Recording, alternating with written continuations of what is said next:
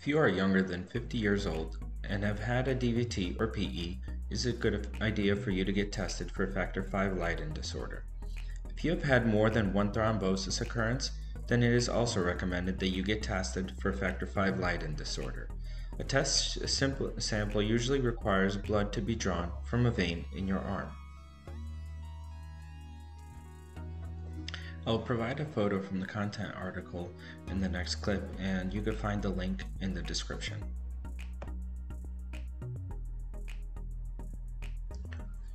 Sometimes, an evaluation for the presence of a factor V mutation can begin with a test for activated protein C resistance.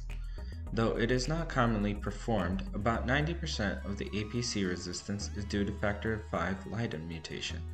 Studies have found a significant association between factor V Leiden mutation and miscarriages. Some people ask whether patients with factor V Leiden mutation should be on long-term anticoagulation therapy. The answer is no.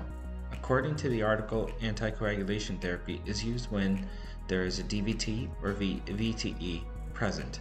Long-term therapy should be only considered for specific individuals depending on specific situations. The fact that a person has factor V Leiden mutation does not change the intensity or duration of anticoagulation therapy. If you would like to learn more about factor V Leiden testing, please follow the link in the description.